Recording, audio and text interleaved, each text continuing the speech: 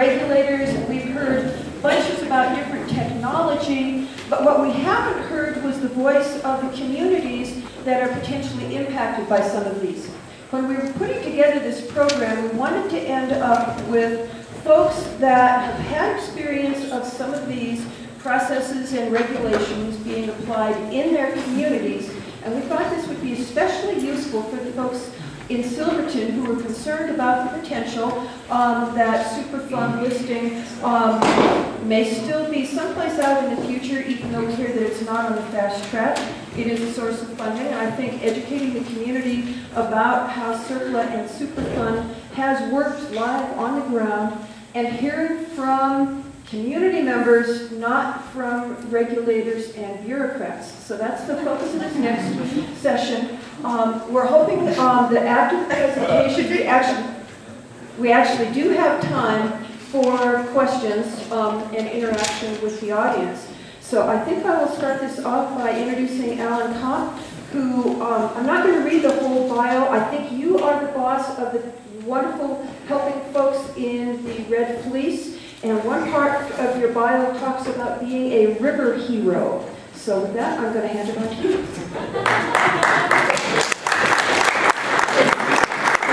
I made my introduction already slightly in error, because I really am a bureaucrat. I'm even a federal bureaucrat. But if you look at my resume, it looks more like a group show at an art gallery. I've worked in historic preservation, a lot of community work involved with that. I left that and went to the private sector, worked as a developer of historic properties.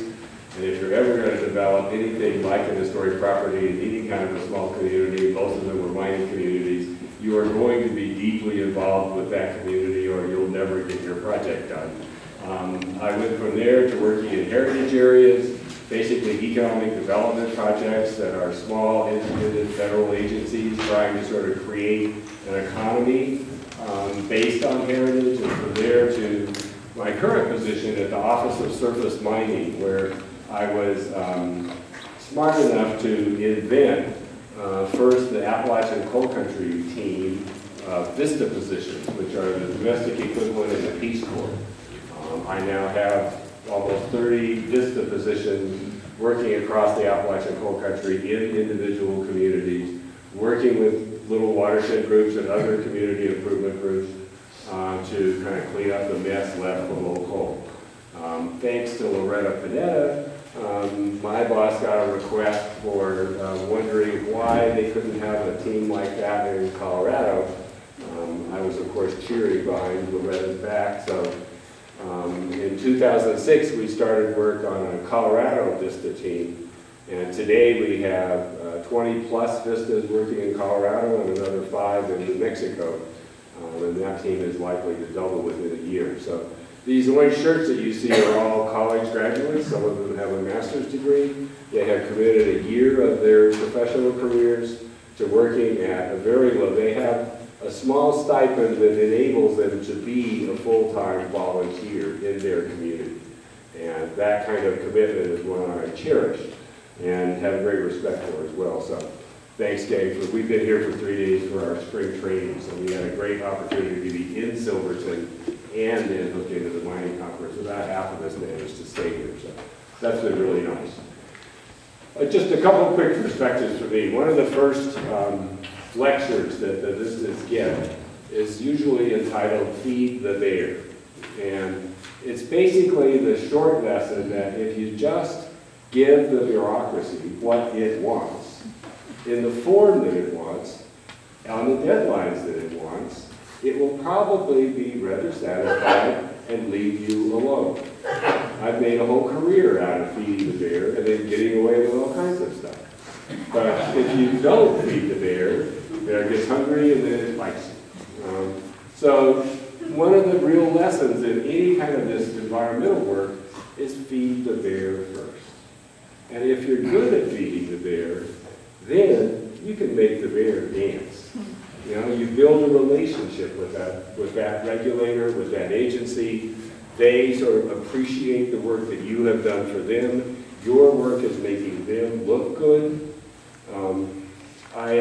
One of the little trophies I have at home is a Phoenix Award for a project that I did when I was running a little nonprofit and it is the first mine-scarred land ever, brownfields project, ever awarded a Phoenix Award. And we weren't even formally an EPA brownfields project. But we brought 35 acres of land, built an acid mine drainage treatment system, turned the water from that into new wetlands that were mitigation wetlands with the highway department, and created an active recreation area. It's called AMD&R. You can find it on Google.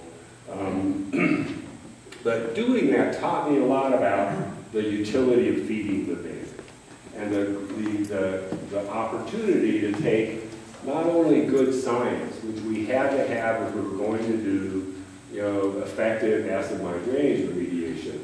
But what I learned is that good science is absolutely necessary, but in community-driven projects, it may not be sufficient.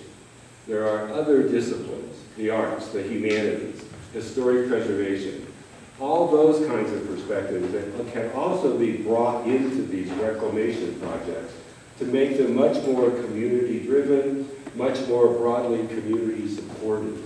If it's not just pure science going out there doing something that people don't even understand, they don't even know what the words mean, but it's actually something that they can understand, that they can embrace because there's this cool interpretive trail right next to it, or there's something else going on that sort of opens up other windows, other perspectives, then you can start to get the community buy-in that will drive these projects forward.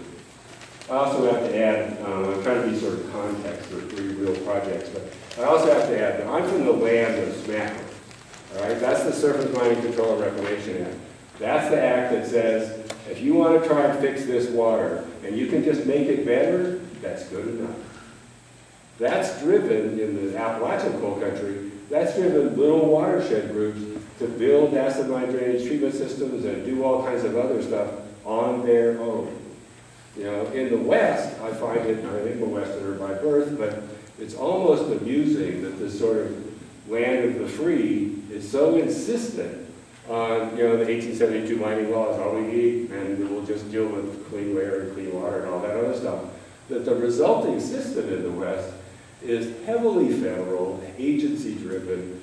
Citizens can't really get involved because they'll end up being liable. So when you start talking about Good Sam, talk to some watershed groups and other leaders in the Appalachian coal country where Good Sam is part of this macro bill, essentially. They didn't even know Good Samaritan's word when they wrote the 77 bill, but you can really get involved and not be liable. And that really opens up community engagement in many, many very important ways. So I think with those 2 things as a context, the only last thing I'd want to add is that when you start looking at any kind of big reclamation project, especially when it's driven by larger sort of regulatory drives, it's really a choice. You can either kind of stick your head in the sand and they'll just roll right over you. You can fight like crazy, without really knowing what you're fighting about, just object. And they'll just sort of, it's almost a war of attrition at that point, and they'll wear you out because they get bureaucrats replacing bureaucrats until you're all dead and they win. Or you can say, this could be an opportunity. There's a bunch of money on the table. There's a bunch of expertise that's available to us if we shape that expertise. And if you want to see good examples of that, look at the Animas River stakeholders, talk to Bev Rich, the sort of queen of making historic preservation stuff happen from more diverse resources than you could imagine. And even look, if you will, at the AMD&R website, where you can find the text for every grant we got. We got 40 different grants. None of them were from the traditional sources for acid mine drainage remediation because we opened up other perspectives, made other things possible. And with that, we have 3 great projects that are specific examples of just how that all has happened, and I'm going to let it go from there.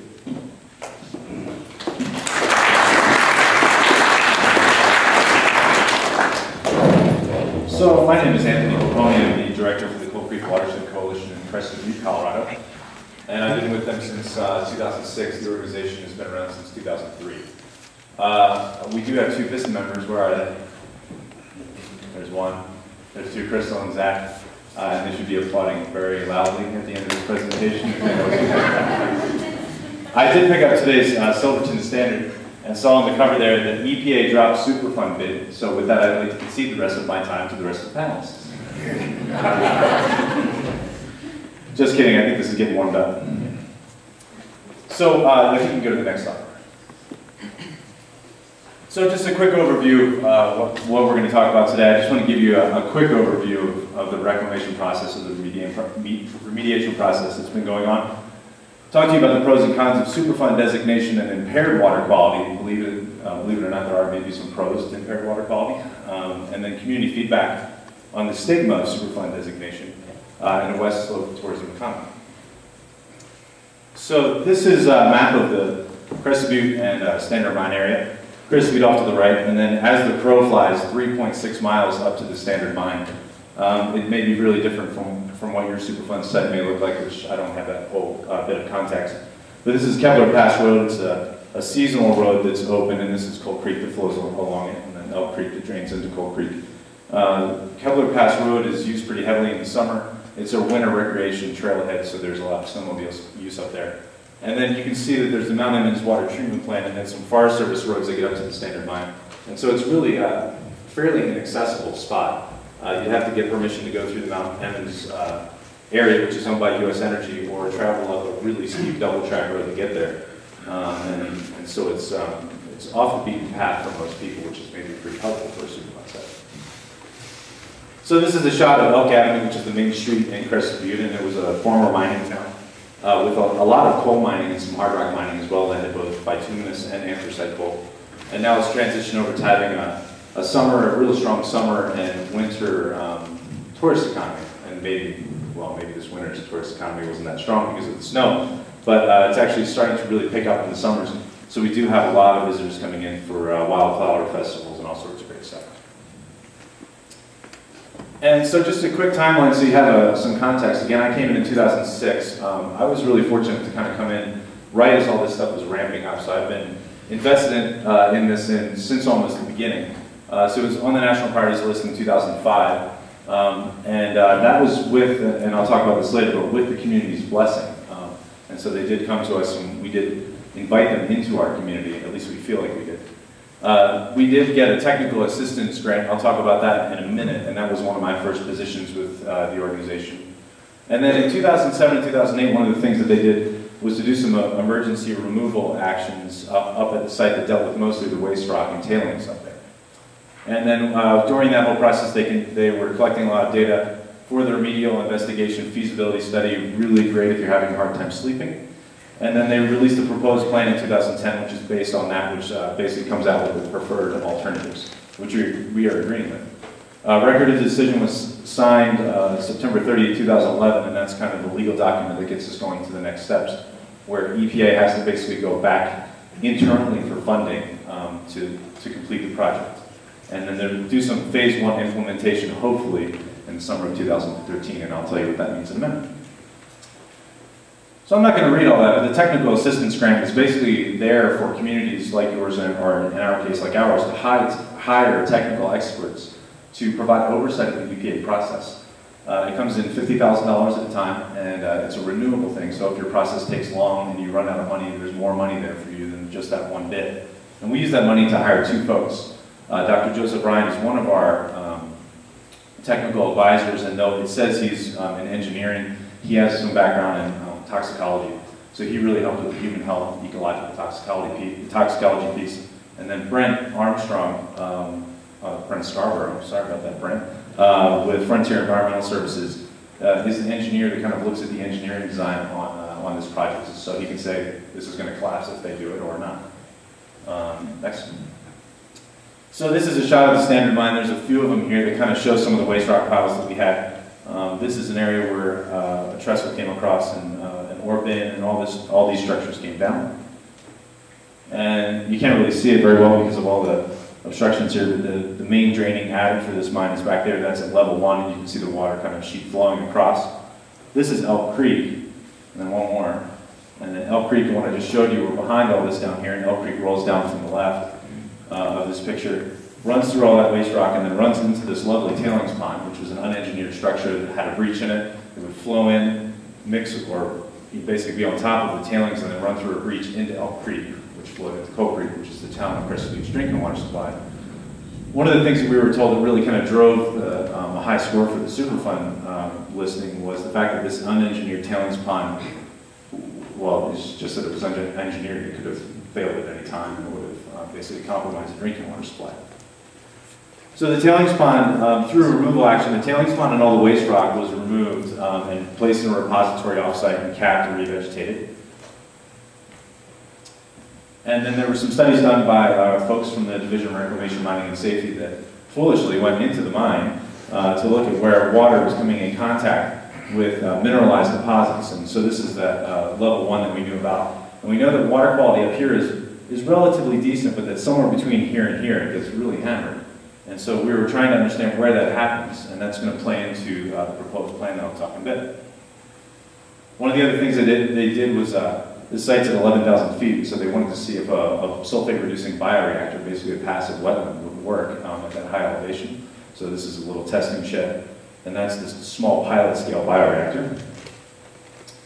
And then just wanted to show you really quickly some results from the reclamation. So this is that third shot where the tailings pond was down here before, and you were looking at that valley. And the tailings pond is gone. They've recreated some wetlands, realigned Elk Creek's channel, and revegetated the site. It's looking pretty good, and the revegetation has been successful so far, with just a couple spot areas that need some treatment. A couple before and afters, just for some context on water quality. This is just the waste rock and tailings. These are the two standards, chronic and acute. This is Coal Creek upstream of the standard mine. That's Elk Creek that used to flow through the mine workings, and then downstream over there. You can see where we were before, exceedances of the standard. And this is for zinc, the previous one was for cadmium, and then you can see before and after. So this is before, and this is after. So you're seeing a pretty dramatic increase to the point where for zinc, we're getting achievement of the 2 water quality standards there, which is a really great thing. So the next one is really dealing with that flowing water. And they're going to do a few things where they're going to pump in some flowable fill, basically a flowable concrete, into those levels up top and try to get that water to go around the mine workings instead of through them. And hopefully it will go out somewhere else and stay clean. And hopefully it will reduce the amount that comes down. We'll have a flow through bulkhead at the bottom, and that kind of plays in a lot to phase 2. But then they're going to do some revegetation and some institutional controls, basically trying to keep people off of the site so it doesn't get disturbed. And then what they'll do after that is see how that helped achieve what they did for water quality through some monitoring, and then if necessary, there'll be some triggers that will determine if we need to continue with the passive treatment system there. And they would have to expand the footprint and make it larger because they're only treating a very small amount of the water that comes out of the mine. So, you know, one of the things that was really good for us was Superfund. How am I doing on time? You have 5 more minutes. 5 more minutes, sorry. So one of the things that's had been sort of a positive for us with the Superfund site is there wasn't, for our organization, it's been a little hard to have a rallying cry for clean water, even though some people really do appreciate that. But Superfund was something that people could say, oh, this site is significant, there's really something that needs to be done with this. And so it led to what started out as a planning effort by our organization. We basically recognized that we couldn't clean up that site with the amount of money that we would have available to us voluntarily. I might say now that we have a lot more capacity in the organization, that maybe we could have taken that on now, but back in those days it was way too much for us to bite off, and so bringing EPA in made a lot of sense. They've covered a ton of water quality samples for us, which have been used in the TMDL process since we do have an impaired stream. It's been used for standard setting, and it's also been used by our organization for our watershed planning. One of the other things that's, you know, for us, if your water quality is going to be impaired, well, it might as well be impaired, and you might as well be a high priority watershed, because that looks really good in the grant application. So that's helped us get money so that we can actually address some of these things. And, you know, that buy-in that I talked about, having a Superfund site kind of creates this sense of urgency. If it's good enough for Superfund, then I mean, it's bad enough for your community to do something about it. And then it also was a great thing for us to talk about connecting people back to their drinking water supply. Most people turn on their water and it comes out of the spout, and that's where their water comes from. And they have no idea that Coal Creek is their drinking water supply, so it connects them back to this resource. And it's really been nice to increasing our technical capacity in the community. we've learned a lot through this mining reclamation process, and it's helped us if we look into doing some of our own mining cleanups in the future. And it also led to what I think is one of the finest watershed groups in the state of Colorado, if not the entire universe, the Coal Creek Watershed Coalition, whose director is known for his humility. Next slide. So that's our mission. We're basically there to protect and restore the watershed. And one more slide, please. And I just wanted to show you what we did. When I first started in 2006, we had a standard mine on our plate, and we were figuring out what was going on there, and we were doing our own water quality monitoring. And here we are about 6.5 years later, and we're involved in all of these different things now on our watersheds, and we're actually working now, not just in the Coal Creek watershed, but we've moved over to, where's my little thing say? Somewhere up here says Slate River, right there, Slate River. So we've moved over into an adjacent watershed and been working on that. And that kind of came at the spurring of Division of Reclamation, Mining and Safety and BLM, and wanted partners to be helping them over in that watershed. So it's been a really great thing for us and for them. Next one. And so one of the other things I tried to do, and this is by no way any sort of a formal survey, but I just tried to talk to some of the folks in our community about what Superfund meant when it was coming in. And was it something that was really alarming for us? The general overview is no. I'll tell you that now just because I think I might run out of time before I get through all of these. But High Country Citizens Alliance, which is one of the other environmental groups, whose water program director, outgoing, is the president of our organization, said that initially the town staff was opposed to this because of some issues in Park City. They really felt, and I couldn't figure out what exactly those were. I did call some folks that were out in Park City, and they've been disappeared since that project. I'm kidding. I didn't get an answer on that. But the former mayor and the town council basically said, this is a problem. We have a solution potentially in front of us, and we should deal with this problem. And they looked at it as a positive thing. So we basically invited the EPA into our community with conditions. We asked for them to commit to transparency and community involvement. And we've really had that. I would say by and large, our relationship with the EPA has been very strong and very positive. I'm going to talk about maybe some future concerns with dealing with them, but so far they've done pretty much everything we've asked. The preferred alternative that I showed you before is something that our advisors and our organization overall really is supportive of. We think that's a great solution they've proposed. Next slide. So I talked to the Gunnison Crestview Tourism Director. I just, again, trying to talk to some people that might be in the know. She knew that we had a Superfund site up there. She called it a public relations opportunity. You can talk about all the negatives of Superfund and all of what it means and hazardous waste in your backyard, or you can say these things exist and we're going to do something about it, and that was her spin on it. Well, she asked me not to use the word spin. But she didn't have any information formally or informally on the impacts of having Superfund designation in your backyard. I talked to the Mount Crestview Chamber of Commerce. I talked to the former president. She, again, also knew that there was a site up there, but she didn't really know if it was having any detriment to the community. And then I talked to a board member who's also a restaurant owner who was aware that there was a Superfund site, and he said he's never heard anything one way or the other. So I know that's not entirely conclusive, but that's the best I could come up with in a couple days worth of research. And then I talked to the Crestview Community Development Director. He's very involved with the organization, and again, he saw it as a positive. He hasn't really heard anything them showing any sort of negative effect. And then, really the issue was that if we didn't bring EPA in at the time, we really felt like we weren't going to get it done because of the price tag. Now, the price tag might be a lot more inflated because of the EPA's involvement and all the rigor that they have to go through, but at least the project's getting done. And then the Red Lady Coalition, who's an environmental group, we have a proposal, well, not a proposal, but there's a company, US Energy, that's interested in developing a molybdenum mine in the Coal Creek watershed. There's an organization out there trying to look at the socioeconomic impacts, and I think that ties into some of the things that were mentioned before. They basically are coming, though, from the background you can see in this mission that they want to leave the mountain intact, so you can see which way they lean on that. But they're looking to try to prove in a very defensible way with a socioeconomic impact study what the influence would be on an existing tourism economy. They're looking at 4 different things. And I was looking to see if any of these had some relevance to maybe thinking about a Superfund site, and the only one that I could really see that would be maybe of interest is what happens when you have a mine that's in between active operations, not fully reclaimed yet, with some mine scarred lands up there that could go back into operation, and could there be a parallel there between how that would have affected the community with another, with a Superfund site. I think I'm almost done. So a couple of things that, I told you that our relationship with the EPA is really good. And I did ask them for a donation to the organization to tell them how great it was. I tell you all how great, and they refused to make a donation. But I'll tell you that it's been really good. Now, one of the things that's really interesting, and this is my concern for the future, is that the federal government is maybe not equal to flexible, especially the EPA, when it comes down to them having to do things based on their regulatory framework. We may say, can you please do X? And they might have to say, there's no way I can ever get that through. So they have limitations on their own end. The phase 2 trigger, where we go to determining if we need that passive wetland treatment system, we haven't even talked about what that looks like yet. So they may say water quality needs to be really, really, really bad before we determine that. And we may say, no, it doesn't work for us. We want it to be put in, even if you're just barely not achieving standards. And then there's some issues up there with if they expand that bioreactor, that passive treatment system, it would fall on Forest Service lands. The Forest Service is not really excited about having a bioreactor on their property, the liability there that would come with it. And then we've got to figure out some things with environmental covenants, operations and maintenance of the facility, because once the Superfund site is completely done and checked off, let's stop in big red letters, wow. High school.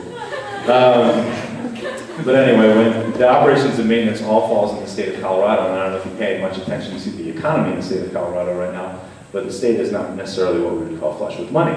So they're not excited about taking on an expensive project that might have some significant dollars that they'd be touched on. And I've already talked on this. One more slide on that. So if you have more questions, just let me know. And of course, when I talked to the tourism director, she almost required that I put in Gunnison-CrescentView.com so that if you ever want to come see our sites and stay in our lovely hotels and eat in our restaurants, we'd love to have you.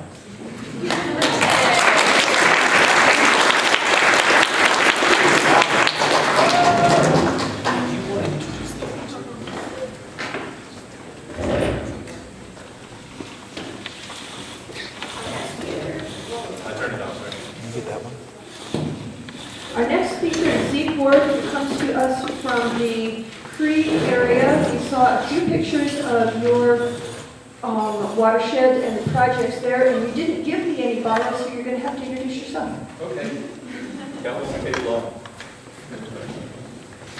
Yeah, I'm Zeke Ward, chairman of the Willow Creek Reclamation Committee, which was formed back in 1998 when we learned that the EPA was considering very strongly making the Creed Mining District a Superfund site, kind of on the scale of Leadville. And that concerned some citizens in the community, and so they formed the Willow Creek Reclamation Committee to seek alternatives to that process. And the community came to a consensus rather quickly that we didn't really want to be Colorado's newest Superfund site, and especially with some of the stories that we were hearing from Leadville, but that doing nothing was not necessarily an alternative either. And so we chose to take the stakeholder process using the watershed philosophy, and we committed ourselves to doing things in voluntary and cooperative ways. So a little bit of history on Creed very quickly. It's a good thing that I don't have a PowerPoint presentation, because after seeing the earlier presentations, well, Yogi Berra's quote, "Deja vu all over again," would certainly have come to bear. And after Mike Holmes' presentation, we probably could have titled it Willow Creek the Rerun. So you all are spared having to go through that multiple times. When Silverton was progressing and booming in the 1870s, Creed didn't exist. Where Creed is right now, we were on the road to Silverton. And one of the guys headed to Silverton was a guy named Nicholas C. Creed, and as he passed the mouth of Willow Creek, he asked somebody, anybody ever look up there? And he was told that, nah, don't look up there, nobody's ever found anything. Well, who knows how long people had been saying nobody's ever found anything. It was obviously true, but because nobody had ever found anything. But I have to wonder if the reason they didn't find anything is because people had been saying nobody's ever found anything. Nicholas Creed went up there and he found the Holy Moses, and so in the 1890s, Creed boomed in 1892. That was our boom. And Creed was a mining town with some ebbs and flows. until 1985. So almost 100 years of mining. Now, one of the things that allowed Creed to continue mining into recent times was a recent find in 1965 up on the Bachelor Mountain, and that was the Bulldog Formation, and that find was sold to Homestake, and that became the Bulldog Mine. And the reason I want to bring that up to you is it ties everything together with what we're talking about, with CERCLA and regulation and everything like that. Homestake was developing that mine in the late 1960s and was moving forward. It was a very rich find. In the Puzzle Fault, they were finding silver in the 2,200 ounce per ton values, which is, you know, that's economic by anybody's standards. And so anyway, the Clean Water Act came along. It was passed in 72 and enacted in 73. So Homestake had this mine, and they had new regulations that they had to bring the mine into compliance with, which they did very quickly. They had to, of course, build a new water treatment plant. They built a new tailings pond, and in the late 70s, they ended up building a new mill as well.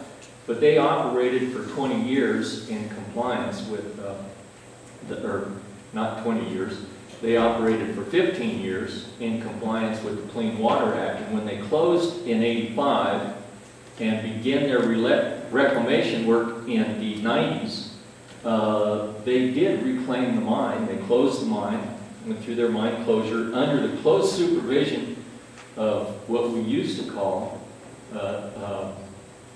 well, it's now the Division of Reclamation and Mine Safety, but it used to be DMG. And so they closed that in compliance. They did not have a draining adit. They did not have any violations for water quality or any orders against them. And so I would present that as evidence that the Clean Water Act is working. And then I would contrast that with the problems that we're working with in the Creed Mining District that essentially come from the 1890s and to a lesser extent after that. The turning point was about 1906. We had some legislation, and then there was a lawsuit, and they found in favor of the plaintiff, and the judge awarded a private property owner about $1,700 and ordered Creed Mines to stop disposing of their mill tails in Willow Creek. So things kind of turned the corner after that. Bringing us up then to more recent times. The Willow Creek Reclamation Committee got formed. We really had to work pretty hard to make a case for our ability to effectively handle the problems in Willow Creek. And it took a couple of years to do that. But eventually, two of the Region 8 supervisors, Barry Levine and Dale Wodenall, I don't know if any of you guys remember those names. They're from a while back. Anyway, they came to town, looked at our project, looked at the Creed Mining District, and kind of off the record said, okay, as long as you guys are making progress, we will not proceed with listing. You won't be on any of our lists. And of course, he's referring to the National Priorities List. And so that gave us the go-ahead to begin to acquire some funding, and it gave us some credibility, and it gave us a green light to move forward with our reclamation activities in Willow Creek. And then we proceeded. We did about 3 years worth of characterization. It was strongly recommended to us that before we started doing any cleanup, we needed to do a thorough and competent job of evaluating the watershed, which we did, and started cleaning things up. And then some things happened. There was a lawsuit by the Wasson Ranch. Now, the Wasson Ranch is kind of a guest ranch. It's owned by second-generation owners from Dallas, most of whom are attorneys. And they weren't satisfied with the progress that the Willow Creek Reclamation Committee was making, even though we completed basin-wide characterization in 3 years. And in the 4th year, we're actually cleaning things up, which, you know, everybody seemed to be pretty satisfied with. But they used the citizen-initiated suit provision of the Clean Water Act, and they also evoked RCRA, which I never understood. But they filed this suit, you know, asking the EPA to uphold its regulatory responsibility and make the Superfund site do something about the bad water. And that created some real problems for us, because with the uncertainty in the district, it made it very difficult for the Willow Creek Reclamation Committee to acquire grants, you know, to compete effectively, because there is a lot of competition for grants in this industry. And because of the uncertainty developed by that lawsuit, we were not getting any grants, and CDPHE was kind of going, you know, this is a little scary. And so that lawsuit went on. At about that same point in time, there was a cribbing failure. A grizzly plugged up by the Commodore mine, and there was a cribbing failure. Water backed up and overtopped, and so there was an event, kind of a catastrophic event up there. One of those things that was on our to-do list, if you will. And the Willow Creek Reclamation Committee was fully willing to take on that Commodore mine complex, every aspect of it, both the draining at it. We hadn't done so yet because we were waiting for Good Samaritan legislation. Another one of those deja vu things, which we still haven't got. And so that's why we hadn't engaged in that battle. And so as a result of that, the EPA came to us and said, you might consider putting this on the national priorities list. And so we talked about it. We opened it up to the community. Well, the first thing that came up in our conversations was the policy of the Willow Creek Reclamation Committee, which was never to call for regulatory enforcement and never to engage in litigation, never to engage in a lawsuit. And the reason that we had those two policies is so that we could encourage the broadest participation possible from the stakeholders. And those two things are very important to certain stakeholders. And we had participation by those stakeholders. So we were a true stakeholder group with just about every aspect of ownership, involvement, and interest incorporated into our stakeholder base. That created a little bit of a problem, but we went forward anyway. And so we asked the community, well, what are your concerns about Superfund? And everybody knows what they are. In for a penny, in for a pound. Superfund sites have a tendency to get bigger instead of smaller. You lose community control to a certain extent. And of course the huge fear, and that is the uncertainty of how people will fare in the potentially responsible party operation, which you heard about earlier in CERCLA, you know, the severally and jointly thing. Also, the EPA, their funding was uncertain, so the community wanted some assurances that the EPA would have the resources to do the job, that they would do the job in a reasonable amount of time, and then some lesser concerns. But we identified all the concerns and reported to the city and Mineral County and said, these are the concerns, but given the absence of Good Samaritan legislation and the pending lawsuit, we really can't wait any longer. Somebody needs to be doing something about the Nelson Tunnel quickly. And so while the Willow Creek Reclamation Committee can't get involved in it, we won't oppose the process. if the city and county wants to move forward with it. And so we helped them craft a letter to the governor. And Governor Ritter was very courageous. He was also very thorough. I know he consulted with his chief policy analyst and his legal staff and Division of Reclamation and Mine Safety and CDPHE, and eventually came out with a letter and requesting that the EPA look into listing the Nelson Tunnel. And he included in his letter all of Creed's concerns except one. And the only reason he didn't include that is because it's not legal.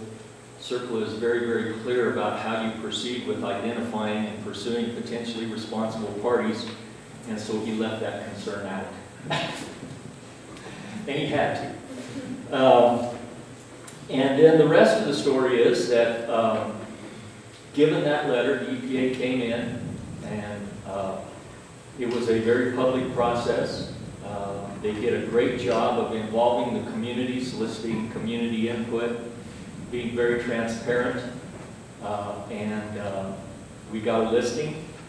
The Nelson Tunnel was listed on the national priorities list. At the same time, they were mobilizing an emergency response to deal with that cribbing failure and that catastrophic event, and they did a very good job of that. There was really no impact to tourism or the economy. They were very sensitive to the golden 100 days in Creed, which you know about here in Silverton as well. And it went very well. They did everything that they said they were going to do, and I would have to say, when they say we're not that way anymore, they're not.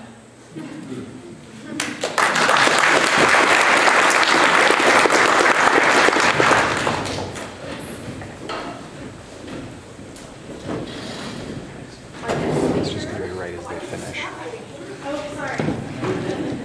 I'll stand over here. Our next speaker is Ed Rapp, speaking for the Clear Creek watershed. He's the, I can't read this after he's been the president of the Clear Creek Watershed Foundation since its inception in 1997.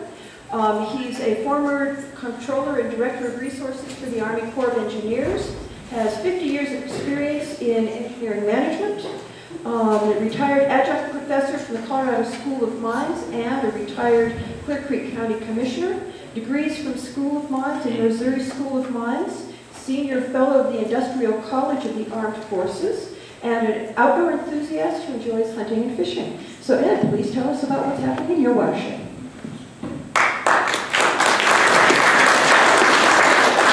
All that introduction is BS. The only reason I'm up here is I'm 75 years old, and they couldn't find anybody to be able to speak. Look, I'm going to talk about culture of cooperation and how this Watershed Foundation, which is a 501c3, came about. Eureka! The gold rush began in Idaho Springs in 1859, where he began, folks quickly identified the mineral belt in Colorado, came down to this end, and got going. Very similar kind of things. You look over on the right-hand side of that map, and you just see the land ownership pattern that comes with mining law of that time. And all of those still have owners. It's like a bunch of matchsticks. If you're trying to get one out, you've got all of those others on top. It makes it real fun. There are more than 1,300 inactive mines on that map. And all of them have a story or a problem. You can look at that and say, oh my God, how are they doing it? And what I say, it's a target-rich environment. We can shoot in any direction and we'll hit something that says, ouch. Next slide, please.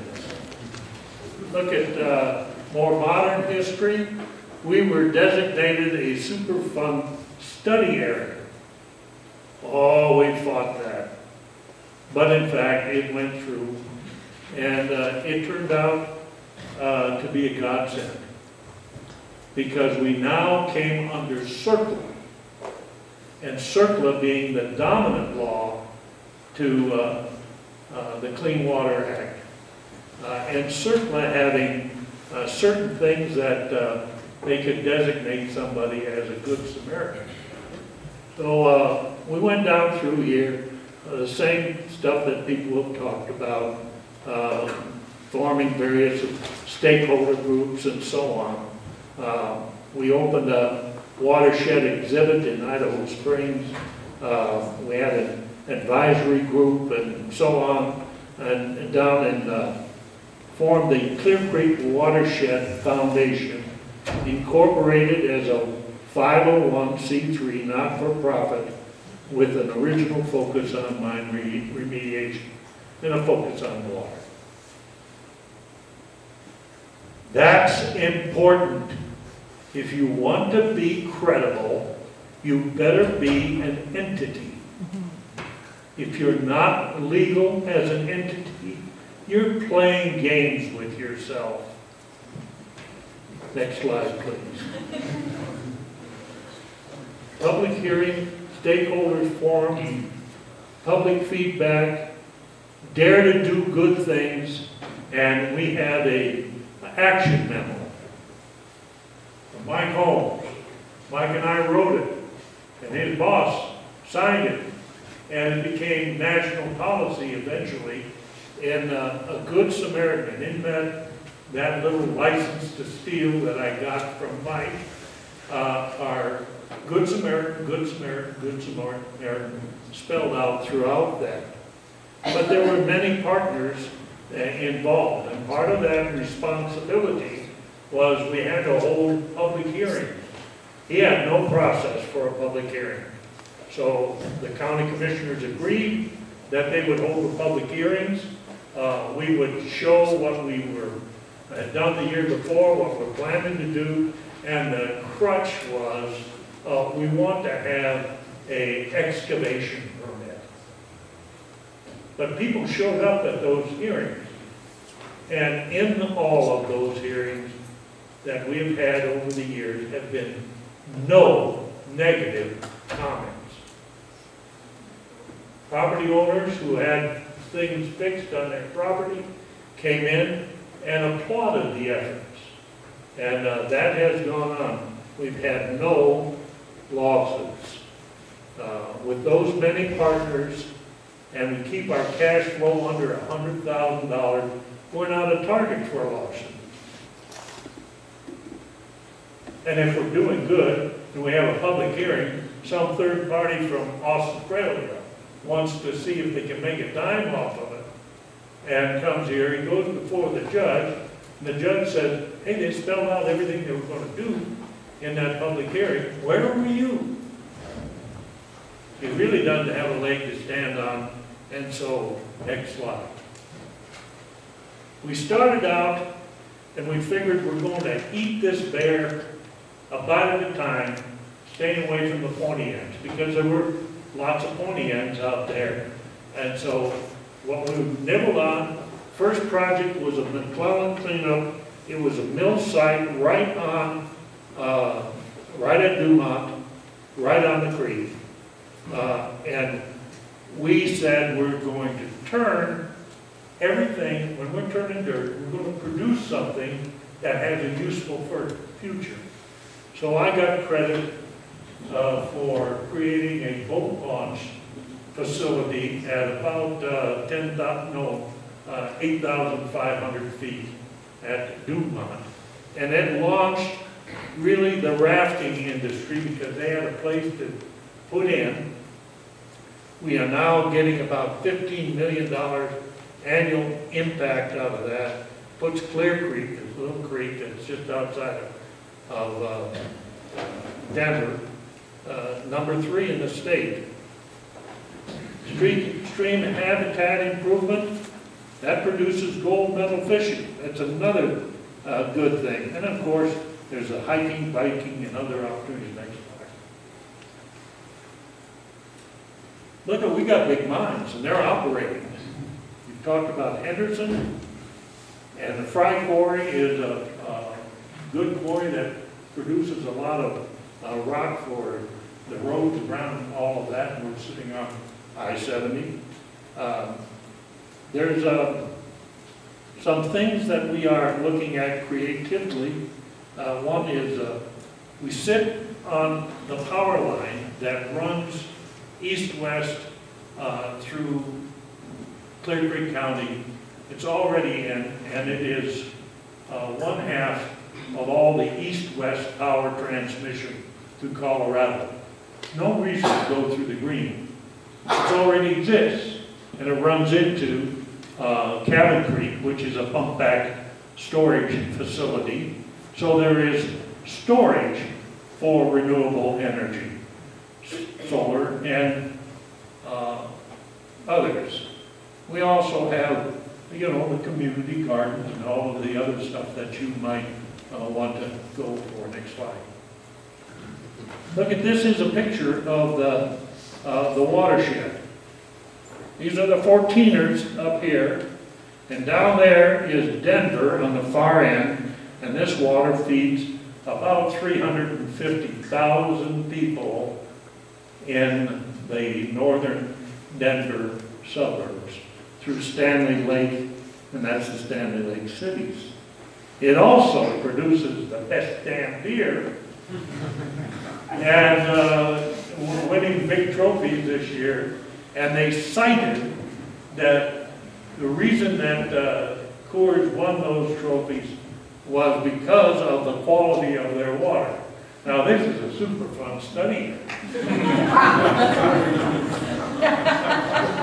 And in fact it was. And in fact it's getting there. We have on here 16 segments. And only 3 of those segments meet water quality standards. But all of them make great fishing standards. Up here, we've got greenback cutthroats. A little bit further down, we've got rainbows. We have a brook trout, and we have a huge population of reproducing browns. We have one site in there, and I'm not going to tell you where it is, that has 900 pounds of ground trout per acre. Heck, that's almost as good as one of our fish hatcheries. So this is an arrow pointing at Denver, and there are still many segments that we have to clean up. But I'm quite happy when I go fishing. Next. Okay, here's what you need to do. And incidentally, Chris has a bunch of these slides that she can give you in, what is it, 3 or 4 to a page if you want to take those. We need to adjust to market trends because EPA Superfund won't be around forever. And really, we do design build. We keep our burden rate less than 10% because we do design build, and because we don't do studies. We don't waste the money on studies. We're a dare and do outfit. Don't be afraid to be visionary and entrepreneurial. Next slide. We started looking at more than water. We looked at advancing watershed sustainability, and it's ecology, economy, society. We're trying to move that stuff together on projects with shared resources and basic needs. The odd colors and that of the light blue and the tan and the red, those are best management practice areas. This is where you do best management practice. You can't solve everything, but make a progress. Next. So here's the markets. We stood back and we looked and said, where can we in the future get money? Of course, our number one is working on orphan mine sites, but there's natural resource management. We've gone to Trout Unlimited and to others because we have some sites that you can isolate an upper area and create an ecological island. Down past Henderson is a big culvert, a mile long. Fish can't make it up through there. They can come down, but up above, there's good bugs. We improved the water quality, improved the habitat up there, and now that is a greenback cutthroat area. You can catch all 4 species in our watershed. We talked a lot today about preservation promotion of historic mines. That's great. There's money there. Alternative energy and transportation, wind and solar, there's huge money there. You probably got good solar and you've got good wind here. Don't be afraid of it. You've got enough nooks and crannies that you can stick that stuff in and really produce a lot. Waste stream reductions. You know what our soil is? And we put on, it's sugar beet residue, which is very calcareous, very good. And we use composted stuff that we get from the dead trees. We've been composting stuff for about 15 years. We need to also worry about maintaining the subsurface rights of people. Our old miners got down to the water table maybe 100 feet below, and they ran out of energy because they were using hydro power. And there wasn't much of hydropower at that time. $2 billion in today's money was taken out of Clear Creek County, out of this watershed. There's probably 5 times that still below the piezometric surface, which is now essentially at the creek level. So there is a huge value there. And the biggest bang for the buck comes from our education and outreach. Next slide, please. Look, we have a watershed festival where all of our partners, all 40 of them, get together. We provide the tents, and they each are focused on kids. And what we're trying to do is make sure that generation understands their heritage and what they can do with the values of that site. Next slide, please. You know, this swoosh out there, we decided, we looked back at least 2 years and forward 5 years for everything that we do. And so that, it's the ecology, the economics, and the society are those 3 P's. Or you can look at it as water, soil, or earth, and energy. All of that we have to move forward with. Thank you very much.